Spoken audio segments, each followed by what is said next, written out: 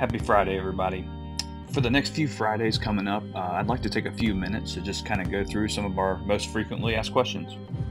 So the question we get the most often concerning security about our safes is, what happens when you cut off the hinges of our safe? Can someone just open it from the backside? As you can see here, the safe has been through all kinds of attacks, but one of the things we did is cut off the hinges.